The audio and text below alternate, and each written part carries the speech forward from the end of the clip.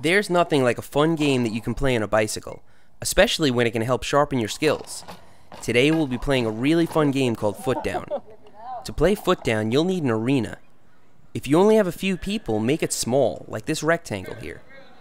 The rules are flexible, but my only rule is no weapons. Start by circling the arena, and then let the battle ensue. The object of the game is to be the last rider standing. If you leave the arena, you're out. If you put your foot down, you're out. To make things more interesting, you can leave your bike in the ring as an obstacle for the remaining players. Footdown can be played on any bike, but your best bet is something that can take a beating. Fixed gear bikes are great because they maneuver nicely and don't have any derailleurs or cables to worry about. Even so, if you're worried about fucking your bike up, then Footdown may not be for you.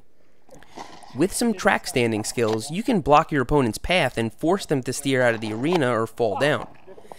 This doesn't do me much good against Elmo and Victor. Both are seasoned riders that can track stand forever and ride backwards. Victor gets his skills from bike polo, and as a result, he's a really strong opponent.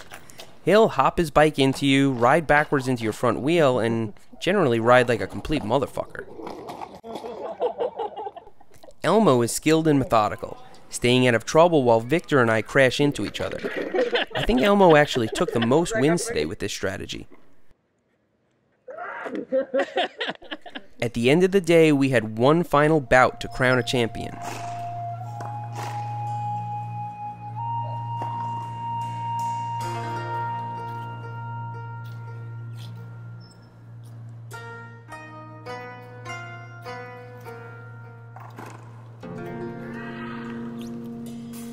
Okay.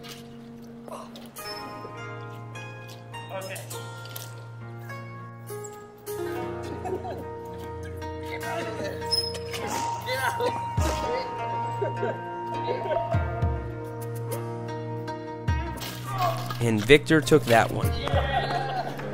Footdown is especially fun when you play against people who are at or above your skill level. The game tests and refines your bike control like none other, and that's why I love it. Thanks for riding with us today, and I'll see you next time.